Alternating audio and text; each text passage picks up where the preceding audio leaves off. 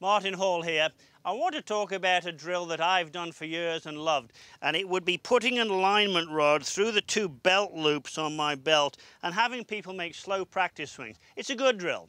The problem is you cannot hit golf balls with it. So to the alignment rod, it's gone. It's replaced with the BMT hip trainer. Now essentially I've created that plane right through the middle of my pelvis, and you can see here I've essentially got an alignment rod, but the difference is I can now hit a golf ball. Who's that good for? Just about everybody.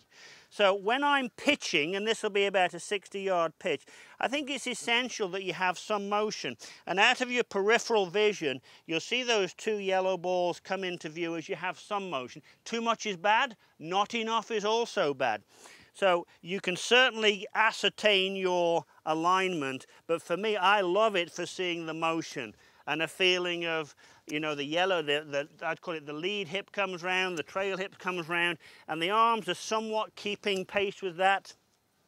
So I would say it's a very coordinated, it's a very synchronized move. It's not a term I use for the full swing, synchronized, but in the short game, I would say synchronized. So if you want to synchronize your pitching, 1 BMT, 2 BMT, not a BLT, a BMT, and just get everything moving back and forth together. Much easier to control distance here. This is a precision shot now, the 50, the 60, the 70-yard pitch shot. It's a precision shot, and the precision is all about getting the ball to go the right distance. You won't know how good this is until you try it, and when you do try it, you won't want anybody else knowing, because you're going to keep beating them. You'll enjoy that.